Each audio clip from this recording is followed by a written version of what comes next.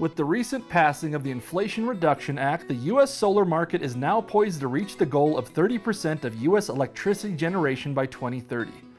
The new legislation includes a 10-year extension of the solar investment tax credits, new additional incentives also known as adders, significant incentives to boost domestic manufacturing throughout the solar production supply chain, tax credits for energy storage, workforce development provisions, and additional policies that promote a clean energy economy.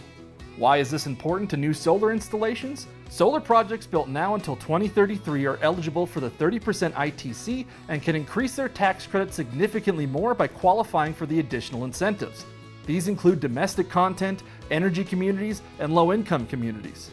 When it comes to the domestic content adder, if at least 40% of the products are made in the US, a project can qualify for 10% extra tax credits. For energy communities, installing solar in qualifying areas such as brownfields or closed coal mines, for example, you can get another 10% tax credit. And if you're installing in low-income areas, an additional 10 to 20% tax credit is possible. Let's talk more about the domestic content adder. An important piece of the IRA is to grow U.S. businesses, especially manufacturers, and the combination of supply-side incentives and the ITC adder provides that opportunity to the solar industry in the U.S. Besides economic reasons, this is important to note because in the wake of the pandemic, U.S. companies quickly realized the need to limit their reliance on foreign goods and services and increase domestic manufacturing to meet the demand. Ongoing supply chain issues also underscore the importance of domestic production. So, how do metal roofs play into the equation? Considering the long service life of solar panels, which is 35 or so years, it makes obvious sense to install this electricity-producing equipment on a platform with a service life that at least matches or even exceeds the service life of the solar asset.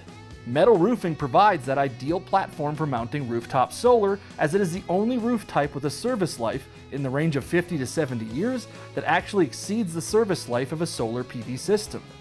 It is also the most sustainable roofing type and is conducive to lower solar installation costs. Most alternative roofing types will expire long before the life of the PV system, leading to disassembly of the PV array, re-roofing, and reassembly. Takedown and reconstruction of PV alone is typically 60% or more of the original PV cost, notwithstanding the actual re-roofing cost. This sometimes unforeseen expense destroys the financial pro forma of the system.